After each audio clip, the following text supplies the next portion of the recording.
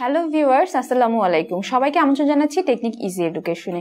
বন্ধুরা, আমরা কিন্তু আলোচনা করছি আমাদের যে রূপতত্ত্ব, সেই রূপতত্ত্ব বিষয়ের যে অবজেক্টিভগুলো রয়েছে সেগুলো নিয়ে। তো সেই এমসিকিউরই আমাদের পর্বভেদে আজকে আমরা শুরু করব 105 নাম্বার থেকে। তো আমরা কিন্তু অলরেডি 100টা এমসিকিউ সলভ করে ফেলেছি।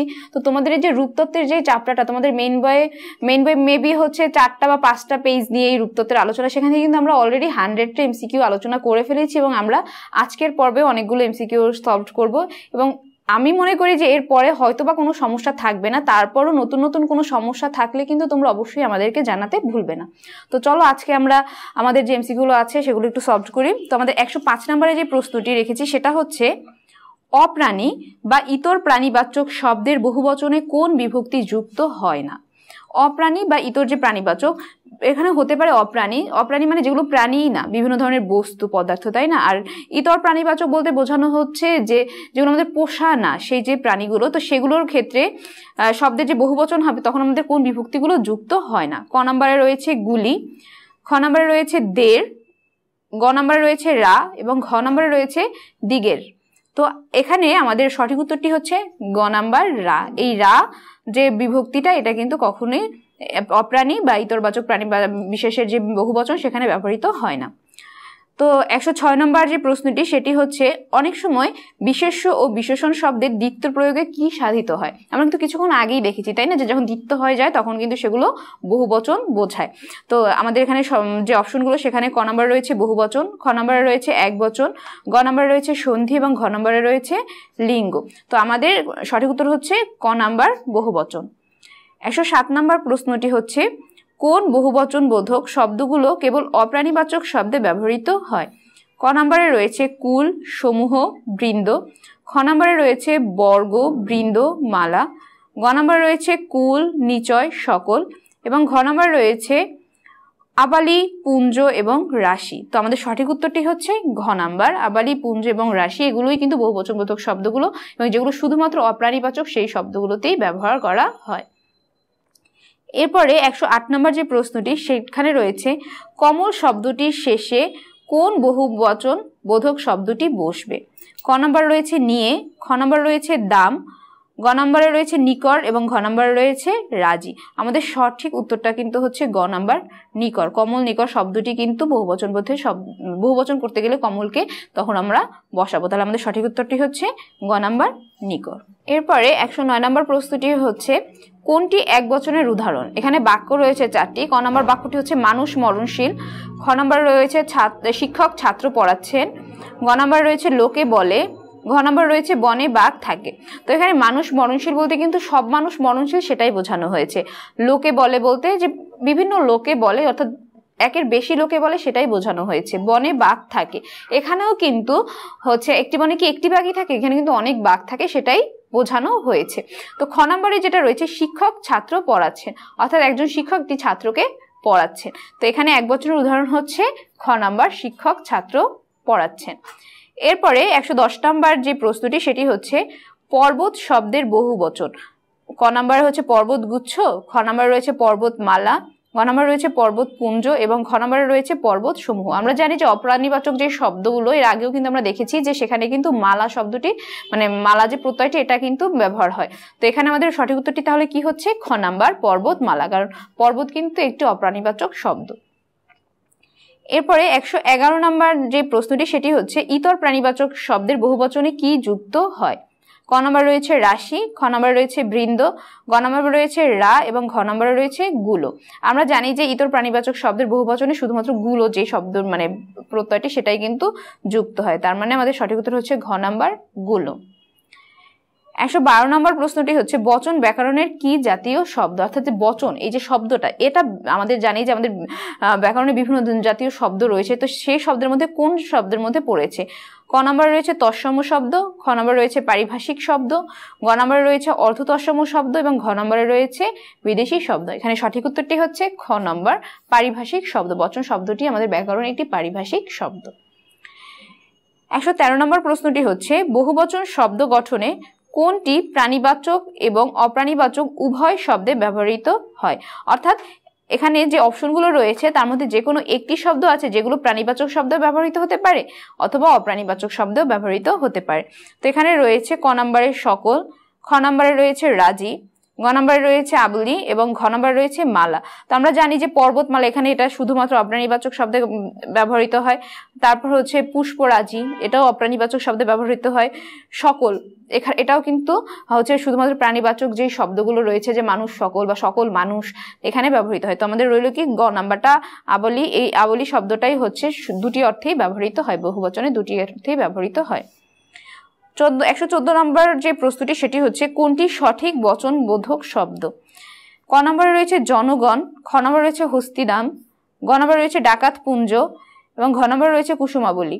তো এখানে কিন্তু আমরা দেখেই বুঝতে পারছি যে এখানে সঠিক যে বচনবোধক শব্দ সেটা হচ্ছে কিন্তু জনগণ, তাই না? আমরা সবসময় সেটা ব্যবহার করি। তো আমাদের সঠিক উত্তরটি হচ্ছে ক নাম্বার জনগণ। 115 নম্বর যে প্রশ্নটি সেটি হচ্ছে কুসুম শব্দটির শেষে কোন বহুবচন বোধক শব্দটি বসবে? এখানে ক নম্বর অপশনটি রয়েছে নীরব, খ নাম্বারটা রয়েছে দাম, গ নাম্বারটা রয়েছে মালা এবং ঘ নাম্বারটা রয়েছে ফুল। তো বহুবচন যদি আমরা বোধক শব্দ যদি আমরা রূপান্তর করতে যাই কুসুমকে, তখন কুসুমের সাথে আমরা বলি কুসুম দাম। তার মানে আমাদের সঠিক উত্তরটি হচ্ছে খ নাম্বার কুসুম দাম। এরপরে 116 নম্বর যে প্রশ্নটি সেটি হচ্ছে কোনটি বিভক্তি যোগে গঠিত বহুবচন বোধক শব্দ, অর্থাৎ বিভক্তি যোগ করে যেটা বহুবচন করা হয়েছে। এখানে আমাদের অপশনে রয়েছে ছাত্ররা, খ নম্বর রয়েছে তারকা রাজি, গ নম্বরে রয়েছে বুজুর্গান এবং ঘ নম্বরে রয়েছে হস্তি যুথ। তো আমাদের প্রথমে লক্ষ্য করতে হবে যে বিভক্তিটা রয়েছে কোথায়। তো আমরা জানি যে আমাদের যে বিভক্তিগুলো আমরা আগেই কিন্তু আমাদের যখন আমরা পড়িয়েছি তখন আমরা জানি যে আমাদের বিভক্তিগুলো হচ্ছে র, এর, রা, এরা, গুলি, তাই না? এগুলো তো এখানে সেই অর্থে আমরা সবগুলো অপশনের দিকে তাকালে দেখতে পাই আমাদের যে বিভক্তি যোগে বহুবচন বোধক শব্দটি হচ্ছে ক নাম্বার ছাত্ররা। তো আমাদের সঠিক উত্তর হচ্ছে ক নাম্বার ছাত্ররা। এরপরে 117 নম্বর যে প্রশ্নটি সেখানে রয়েছে রা যুক্ত বহুবচনের ব্যবহারে কোনটি ব্যতিক্রম, অর্থাৎ এখানে রা যুক্ত হয়েছে কোন বহুবচন এবং সেটা কিন্তু ব্যতিক্রম অর্থে। তো দেখি ক নাম্বার রয়েছে পণ্ডিতেরা বিবাদ করে লয়ে তারিখ সাল, খ নাম্বার রয়েছে ছেলেরা মাঠে গেল খেলতে, গ নাম্বার রয়েছে পাখিরা চায় শুধু আকাশের নীল, ঘ নাম্বারে রয়েছে ছাত্ররা পড়ে শেখে। তো এখানে আমি প্রথমে একটু আন্ডারলাইন করে দেই যে কোনগুলো হচ্ছে রা প্রত্যয় যোগ হয়েছে। তো এখানে রা বিভক্তি, তো এই বিভক্তির মধ্যে রয়েছে পণ্ডিতরা, ছেলেরা, পাখিরা, ছাত্ররা।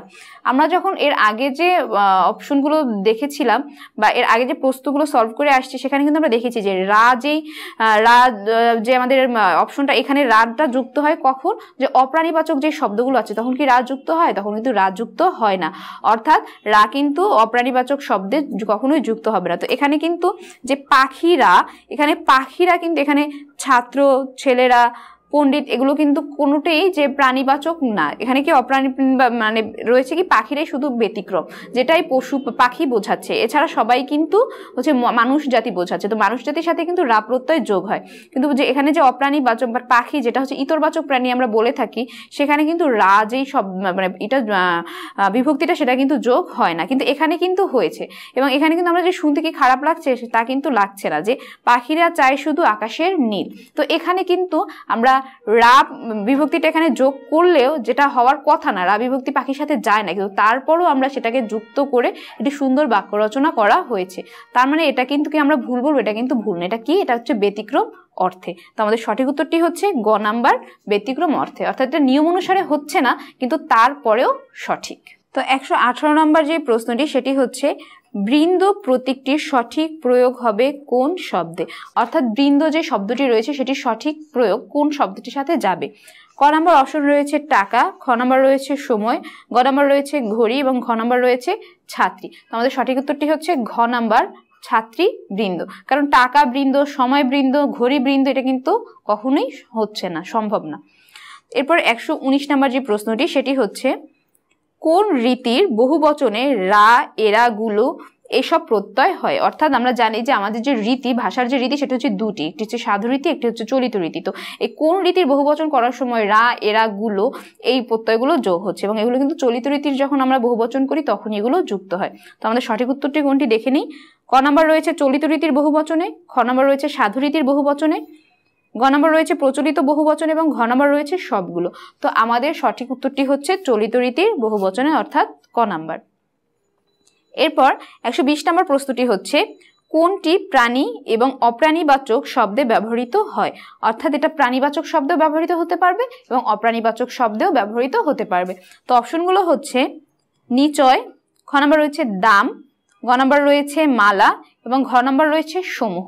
সমূহ হচ্ছে এমন একটি শব্দ যেটা হচ্ছে প্রাণীবাচক এবং অপ্রাণীবাচক সব ধরনের শব্দে ব্যবহৃত হতে পারে। তো আমাদের সঠিক উত্তরটি হচ্ছে ঘ নাম্বার সমূহ।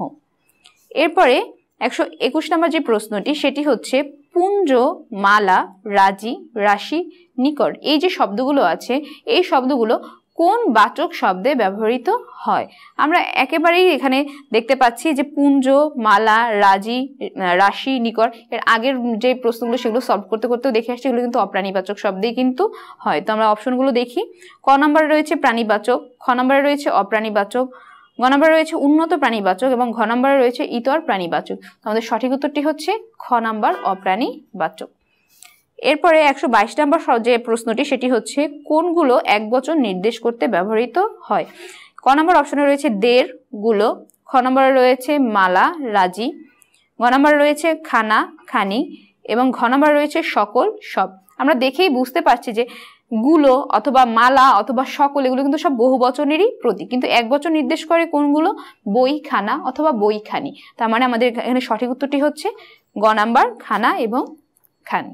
এরপরে 123 নম্বর যে প্রশ্নটি সেটি হচ্ছে ব্যাকরণে পুরুষ একটি, ক নম্বর অপশনটি হচ্ছে পারিভাষিক শব্দ, খ নম্বর হচ্ছে প্রতিপাদিক শব্দ, গ নাম্বারটা হচ্ছে অনুসর্গ এবং ঘ নম্বর অপশনে রয়েছে উপসর্গ। আমরা জানি যে ব্যাকরণে পুরুষ একটি পারিভাষিক শব্দ, তার আমাদের সঠিক উত্তরটি হচ্ছে ক নাম্বার পারিভাষিক শব্দ।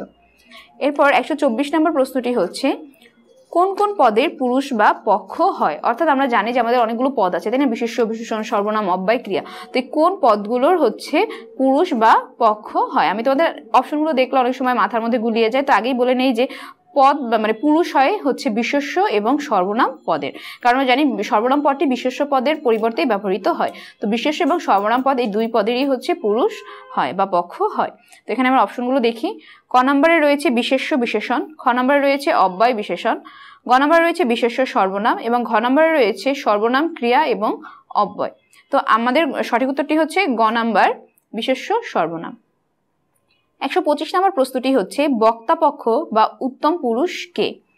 ক নম্বরে রয়েছে স্বয়ং বক্তা, খ নম্বর প্রত্যক্ষভাবে উদ্দিষ্ট ব্যক্তি, গ নম্বরে রয়েছে পরোক্ষভাবে উদ্দিষ্ট ব্যক্তি এবং ঘ নম্বরে রয়েছে বক্তার নিকটতম আত্মীয়। আমরা জানি যে বক্তা পক্ষ বা উত্তম পুরুষ সে হচ্ছে স্বয়ং বক্তা, যে নিজে বলে সে নিজেই। তাহলে আমাদের সঠিক উত্তরটি হচ্ছে ক নাম্বার স্বয়ং বক্তা। 126 নম্বর প্রশ্নটি হচ্ছে বাংলায় কোন কোন শব্দের পক্ষ বা পুরুষ নেই? ক নম্বরে রয়েছে সর্বনাম, অব্যয়, খ নম্বরে রয়েছে বিশেষণ, বিশেষ্য, গ নম্বরে রয়েছে সর্বনাম, বিশেষ্য এবং ঘ নম্বরে রয়েছে বিশেষণ, অব্যয়। তো আমরা জানি যে পক্ষ বা পুরুষ হচ্ছে দুটি পদেরই হয়, সেটা হচ্ছে বিশেষ্য পদ এবং সর্বনাম পদ। এবং এখানে আমরা জানতে চেয়েছি নেই, কোনটিতে নেই। তো এখানে আমি খুঁজে দেখি যে এখানে সর্বনাম তার মানে আছে, এখানে বিশেষ্য সর্বনাম দুটোই আছে তার মানে এটাও হবে না, এখানেও বিশেষ্য আছে তার মানে এটাও হবে না। তো বাকি রইল আমাদের ঘ নাম্বার যেখানে বিশেষণ ও অব্যয় রয়েছে, তার মানে আমাদের সঠিক উত্তরটি হচ্ছে ঘ নাম্বার বিশেষণ এবং অব্যয়। তো আমরা কিন্তু একটা জিনিস মনে রাখলেই কিন্তু যেভাবেই আমাদের অবজেক্টিভগুলো আসুক না কেন আমরা খুব সুন্দরভাবে সেগুলোর অ্যান্সার করতে পারবো। 127 নম্বর যে প্রশ্নটি সেটি হচ্ছে ব্যাকরণে ব্যক্তি নির্দেশ করার জন্য যেসব সর্বনাম ব্যবহৃত হয় সেগুলোকে কি বলে? ক নম্বরে রয়েছে প্রত্যয়, খ নম্বরে রয়েছে বিভক্তি, গ নম্বরে রয়েছে পুরুষ বা পক্ষ এবং ঘ নম্বরে রয়েছে উপসর্গ। তো ব্যক্তি নির্দেশ করে কিন্তু শুধুমাত্র পুরুষ বা পক্ষ থেকে। তো আমাদের সঠিক উত্তরটি হচ্ছে গ নাম্বার পুরুষ বা পক্ষ। এরপরে 128 নম্বর যে প্রশ্নটি সেটি হচ্ছে পুরুষ হিসাবে কোন পদ ব্যবহৃত হয়? ক নম্বরে রয়েছে বিশেষণ, খ নম্বরে রয়েছে সর্বনাম, গ নম্বরে রয়েছে ক্রিয়া এবং ঘ নম্বরে রয়েছে অব্যয়। আমি একটু আগে যেটা বললাম যে যেহেতু বিশেষ্য এবং সর্বনাম তার মানে কিন্তু আমরা বুঝতেই পারছি যে এখানে আমাদের সঠিক উত্তরটি হচ্ছে খ নম্বর সর্বনাম। এরপরে 29 নম্বর যে প্রশ্নটি সেটি হচ্ছে উপস্থিত কারো সম্পর্কে বলতে গেলে যে সর্বনাম ব্যবহৃত হয় তাকে কি বলে? অর্থাৎ যে ব্যক্তিটি এখানে উপস্থিত আছে তার সম্পর্কে যখন আমরা বলবো তাকে আমরা কি বলছি? ক নম্বরে রয়েছে উত্তম পুরুষ, খ নম্বরে রয়েছে মধ্যম পুরুষ, গ নম্বরে রয়েছে প্রথম পুরুষ এবং ঘ নম্বরে রয়েছে কোনোটি নয়। তো উপস্থিত কারো সম্পর্কে বলতে গেলে যে সর্বনাম ব্যবহৃত হয় তাকে বলা হয় মধ্যম পুরুষ। তো আমাদের সঠিক উত্তরটি হচ্ছে খ নাম্বার মধ্যম পুরুষ। 130 নম্বর যে প্রশ্নটি সেটি হচ্ছে অনুপস্থিত কারো সম্পর্কে কিছু বলতে গেলে সর্বনামের যে রূপটি ব্যবহৃত হয় তাকে কি বলে? ক নম্বরে রয়েছে উত্তম পুরুষ, খ নম্বরে রয়েছে নাম পুরুষ বা শ্রোতাপক্ষ, গ নম্বরে রয়েছে নাম পুরুষ বা অন্য পক্ষ এবং ঘ নম্বরে রয়েছে কোনোটি নয়। তো আমরা জানি, এর আগেই পড়েছি যে উপস্থিত যদি কারো সম্পর্কে আমরা বলি তখন সেটাকে বলছে উত্তম মানে মধ্যম পুরুষ, এবং আমরা যখন বক্তা পক্ষ বা নিজে যখন কিছু বলছে তখন সেটাকে বলছে যে প্রথম পক্ষ বা হচ্ছে স্বয়ং বক্তা, সে তাকে বলছে উত্তম পুরুষ। তার মানে অনুপস্থিত যখন কারো নামে আমরা কোনো কিছু বলতে যাই তাকে বলা হচ্ছে নাম পুরুষ বা অন্য পক্ষ। তাহলে আমাদের সঠিক উত্তরটি হচ্ছে গ নাম্বার নাম পুরুষ বা অন্য পক্ষ। 31 নম্বর যে প্রশ্নটি সেটি হচ্ছে সম্মানার্থে মধ্যম পুরুষের কোন রূপটি ব্যবহৃত হয়? অর্থাৎ আমরা যখন এক তো মধ্যম পুরুষ এবং সেটাকে আমরা সম্মান করে ব্যবহার করছি তখন আমরা কোনটা ব্যবহার করছি? তো এখানে ক নম্বরে রয়েছে তাকে, খ নম্বরে রয়েছে তোরা, গ নম্বরে রয়েছে তোমরা এবং ঘ নম্বরে রয়েছে আপনি। তো আমাদের সঠিক উত্তরটি হচ্ছে ঘ নাম্বার তোমরা, আপনি। তো এরপরে 132 নাম্বার যে হচ্ছে আমাদের প্রশ্নটি সেটি হচ্ছে পুরুষ ভেদে কোন পদের রূপের পার্থক্য হয়? অর্থাৎ আমরা যখন পুরুষ ভেদ করব, যখন নাম পুরুষ থাকবে অথবা হচ্ছে মধ্যম পুরুষ থাকবে, তো এই পুরুষ যখন এক পুরুষ থেকে অন্য পুরুষে রূপান্তর করবো তখন অন্য কোন পদের পরিবর্তন হবে? ক নম্বর রয়েছে সর্বনামের, খ নম্বরে রয়েছে ক্রিয়ার, গ নম্বরে রয়েছে বিশেষণের এবং ঘ নম্বরে রয়েছে লিঙ্গের। তো এখানে যেটা পরিবর্তন হয় সেটা হচ্ছে ক্রিয়ার রূপের পরিবর্তন হয়। তো আমাদের সঠিক উত্তরটি হচ্ছে খ নাম্বার ক্রিয়ার। 133 নম্বর প্রশ্নটি হচ্ছে প্রথম পুরুষকে কি বলা হয়? ক নম্বরে রয়েছে উত্তম পুরুষ, খ নম্বরে রয়েছে নাম পুরুষ, গ নম্বরে রয়েছে মধ্যম পুরুষ এবং ঘ নম্বরে রয়েছে সব কয়টি। আমাদের সঠিক উত্তরটি হচ্ছে খ নাম্বার নাম পুরুষ, অর্থাৎ প্রথম পুরুষকে বলা হয় নাম পুরুষ। এরপরে রয়েছে 34 নম্বর, নিচের কোন শব্দগুলোর বক্তাপক্ষের উদাহরণ? অর্থাৎ বক্তাপক্ষ যে রয়েছে, যেখানে উপস্থিত রয়েছে যে বক্তাপক্ষ তার কোনগুলো উদাহরণ? তো ক নম্বরে রয়েছে সে, তারা, খ নম্বরে রয়েছে আমি, আমরা, গ নম্বরে রয়েছে তুমি, তোমরা এবং ঘ নম্বরে রয়েছে তাদের, তোমাদের। তো আমরা জানি বক্তপক্ষ মানেই হচ্ছে আমি, আমরা। তো আমাদের সঠিক উত্তরটি হচ্ছে খ নাম্বার আমি, আমরা। এরপরে 135 নাম্বার যে আমাদের প্রশ্নটি সেটি হচ্ছে নিচের কোন শব্দগুলো অন্য পক্ষের উদাহরণ? তো আমরা প্রথমে হচ্ছে অপশনগুলো দেখি। ক নম্বর অপশনে রয়েছে আমাকে, আমাদের, খ নম্বরে রয়েছে আপনি, আপনাদের, গ নম্বরে রয়েছে সে, তারা, তাকে এবং ঘ নম্বরে রয়েছে স্বয়ং আপনি। তো এখানে অন্য পক্ষের উদাহরণ হচ্ছে সে, তারা, তাকে। তো আমাদের সঠিক উত্তরটি হচ্ছে গ নাম্বার সে, তারা, তাকে। তো 136 নাম্বার যে আমাদের প্রশ্নটি সেটি হচ্ছে মধ্যম পুরুষের উদাহরণ কোনটি? ক নম্বরে রয়েছে আমাদের, খ নম্বরে রয়েছে আপনারা, গ নম্বরে রয়েছে কে এবং ঘ নম্বরে রয়েছে তারা। তো আমরা দেখেই বুঝতে পারছি যে মধ্যম পুরুষের উদাহরণ হচ্ছে খ নাম্বার আপনারা। 137 নাম্বার যে প্রশ্নটি সেটি হচ্ছে সম্ভ্রমার্থে নাম পুরুষের রূপ কোনটি? ক নম্বরে রয়েছে তোমার, খ নম্বরে রয়েছে আপনার, গ নম্বরে রয়েছে তার এবং ঘ নম্বরে রয়েছে তার। এখানে যে দুটি তার, একটার মধ্যে হচ্ছে চন্দ্রবিন্দু যুক্ত, একটি হচ্ছে চন্দ্রবিন্দু ছাড়া। গ নাম্বারটা হচ্ছে চন্দ্রবিন্দু ছাড়া এবং ঘ নাম্বারটা হচ্ছে চন্দ্রবিন্দু যুক্ত। তো আমরা জানি যখন সম্ভ্রমার্থে যখন ব্যবহৃত হয় তার, তখন যেটা সম্ভ্রম প্রকাশ করে সেখানে কিন্তু চন্দ্রবিন্দু যুক্ত হয়। তো আমাদের সঠিক উত্তরটি হচ্ছে ঘ নাম্বার। এরপরে 138 নাম্বার যেটা হচ্ছে প্রশ্ন সেটা হচ্ছে বিনয় প্রকাশে উত্তম পুরুষের একবচনে ব্যবহৃত হয় কোনটি? অর্থাৎ যখন আমরা বিনয় প্রকাশ করব তখন যেই পদগুলো একবচনের জন্য ব্যবহার হয় সেগুলো কোনগুলো? তো ক নম্বরে রয়েছে দিন, অধম, খ নম্বরে রয়েছে আপনি, আপনার, গ নম্বরে রয়েছে আমি এবং ঘ নম্বরে রয়েছে নিবেদক। তো এখানে আমাদের সঠিক উত্তরটি হচ্ছে ক নাম্বার দিন, অধম। 139 নাম্বার যে প্রশ্নটি সেটি হচ্ছে আমি, আমরা, মোরা কোন পুরুষ? ক নম্বর রয়েছে উত্তম পুরুষ, খ নম্বর রয়েছে মধ্যম পুরুষ, গ নম্বর রয়েছে প্রথম পুরুষ এবং ঘ নম্বর রয়েছে যেখানে সবগুলো। আমরা জানি আমি, আমরা, মোরা এগুলো কিন্তু সবগুলোই হচ্ছে আমরা যেটা বলি যে আমাদের প্রথম মানে উত্তম যে পুরুষ সেই উত্তম পুরুষেরই হচ্ছে এই উদাহরণগুলো। তো আমাদের সঠিক উত্তর হচ্ছে ক নাম্বার। এরপরে 140 নাম্বার রয়েছে তোরা কোন পুরুষ? আমরা জানি যে আমি, আমরা এগুলো উত্তম পুরুষ হলে এবং হচ্ছে তুমি, তোমরা, তোরা এগুলো হচ্ছে সব মধ্যম পুরুষ। তো আমাদের সঠিক উত্তরটি হচ্ছে খ নাম্বার মধ্যম পুরুষ। তো বন্ধুরা এই ছিল হচ্ছে আজকে আমাদের এমসিকিউ নিয়ে আলোচনা।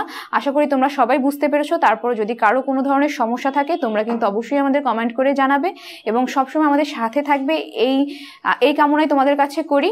তো সবাই ভালো থেকো, সুস্থ থাকো। ধন্যবাদ সবাইকে।